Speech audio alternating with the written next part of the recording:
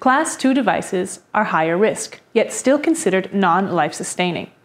This means that while the general controls of Class 1 devices are insufficient in providing reasonable assurance of the device safety and effectiveness, there is enough information to establish special controls that provide this assurance. Class 2 devices must meet specific controls and mandatory performance standards in terms of both accuracy and reproducibility.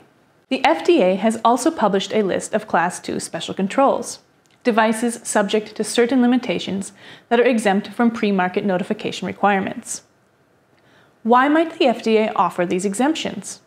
The FDA believes certain exemptions will relieve manufacturers from the task of completing pre-market notification submissions, enabling the FDA to redirect the resources it would otherwise spend reviewing these submissions to more significant or urgent public health issues.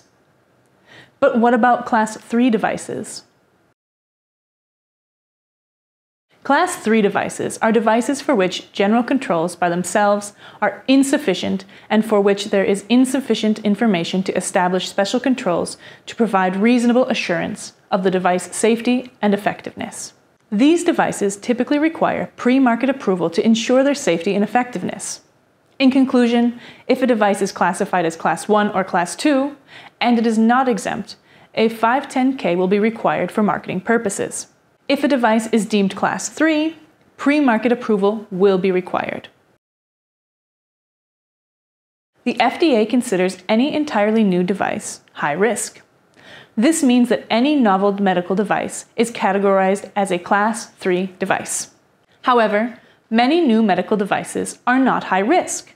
This is why the FDA added the de novo classification process to reduce the regulatory costs for low and medium risk devices.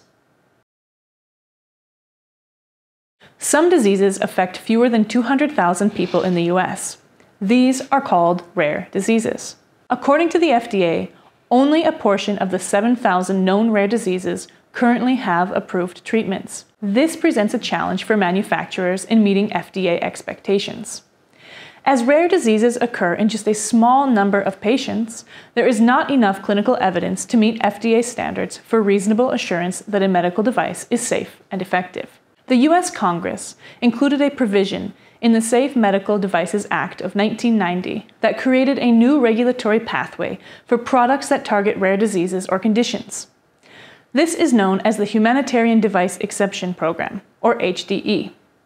The application of the HDE program is similar to the pre-market approval, PMA, applicable to Class 3 devices, but it is exempt from the effectiveness requirements. The HDE program does not require the results of clinical investigations. Does this make sense? Great!